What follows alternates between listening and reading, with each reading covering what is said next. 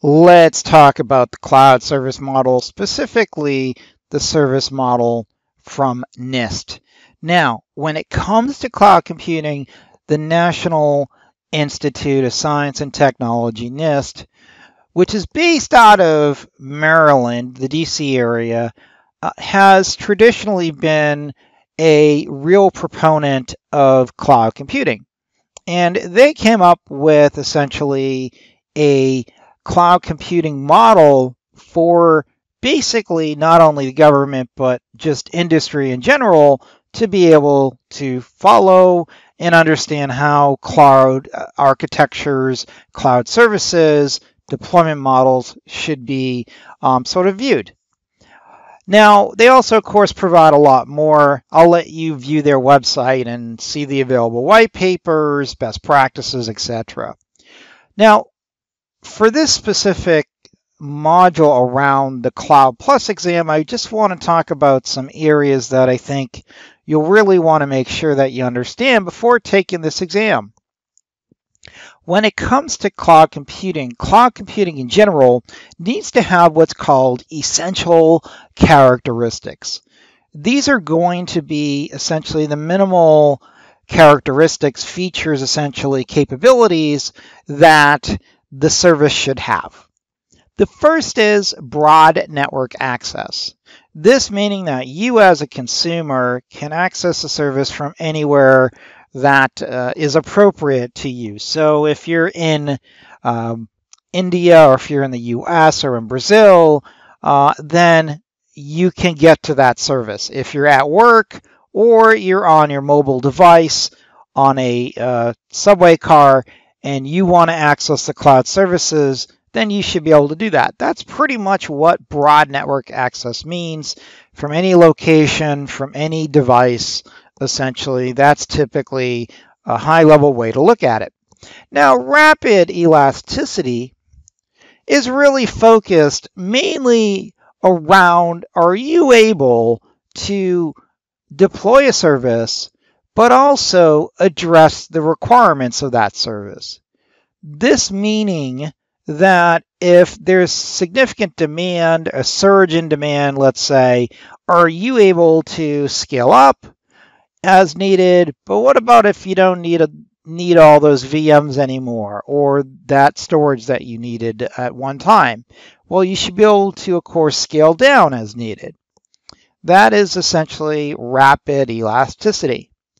Measured service. We want to, of course, pay for only what we use, not anymore, and, of course, probably never less. But basically, measured service is, of course, going to be utilized to make sure that you are basically being charged for the appropriate amount of services you consume.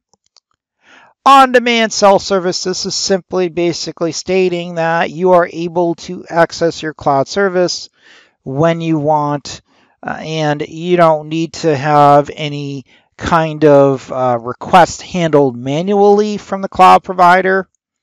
Generally, for example, like in managed services, we would typically need to put in a request to the managed service provider for additional virtual machines, additional storage.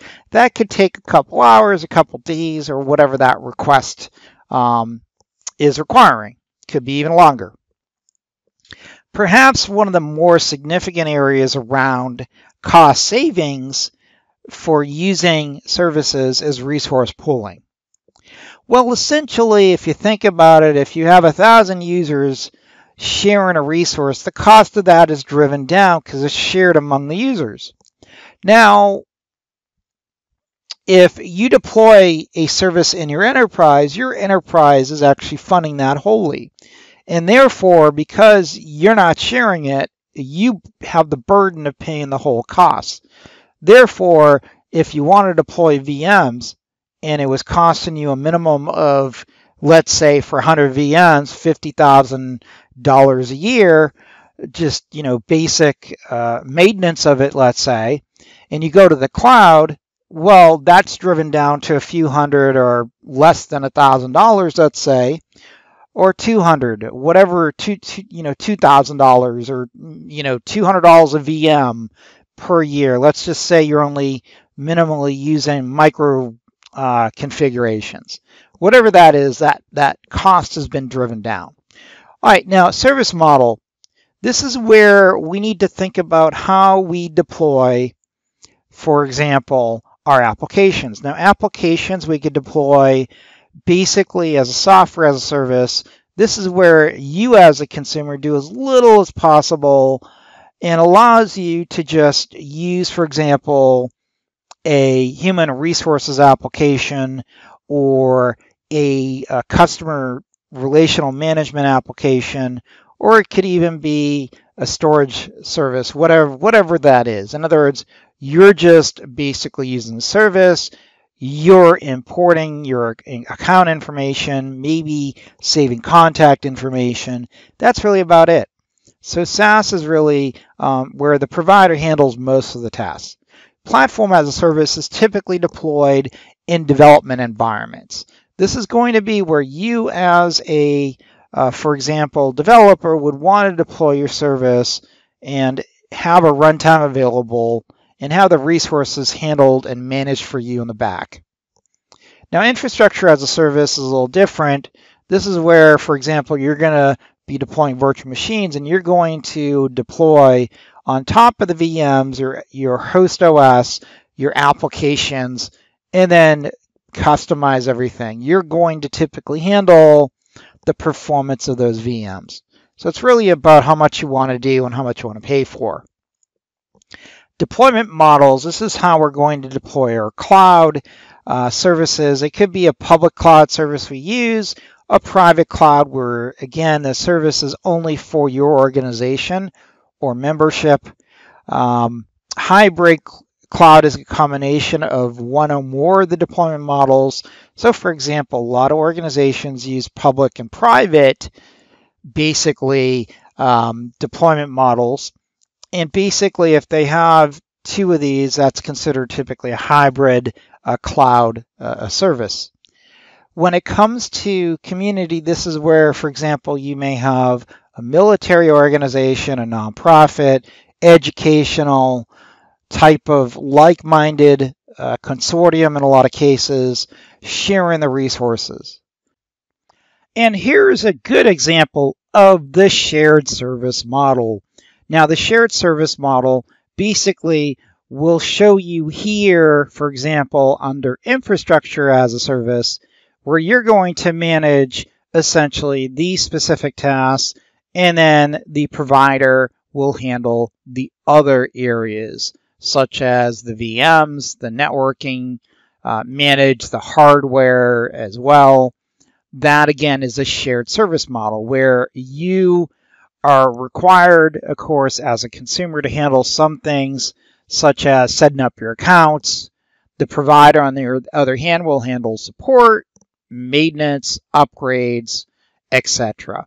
That is a shared service model. So you could see here, comparing on-premises over to the left, that's where your organization has full control over everything and has all the tasks to manage as well. Not to mention the burden for the costs as well. Now, infrastructure as a service, platform as a service, and software as a service. For example, infrastructure as a service, we could compare this, for example, to EC2, Compute Engine. You could see here from the virtual machines basically down, the provider handles, and then above that, after of course, your VMs are deployed, you can then install the operating system, the applications, add your data, etc. Platform as a service, your developers will likely want to use this because they're not going to have to worry about anything in the background. It's all typically managed for them.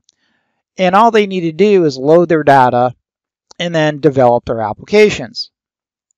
And then software as a service, this is going to be, of course, basically where you sign up for some kind of a cloud service. Could be a CRM like Salesforce, could be a backup as a service like Mozy, it could be a human resources app such as Workday, or an ADP-based application. Whatever that requirement is, you don't really need to worry about as a consumer anything in the background. The application's developed. All you need to do is create your accounts, pay for it, maybe load some data, save some data, contacts, whatever that is.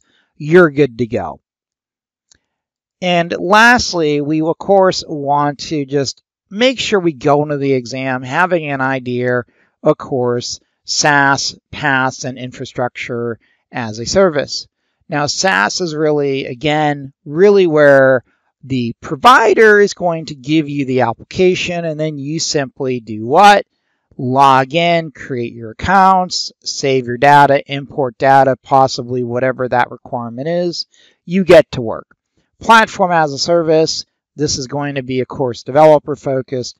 Infrastructure as a service, this is where it's going to be basically where you as an organization deploy virtual machines instead of on-prem, but in the cloud. Let's go ahead and move on.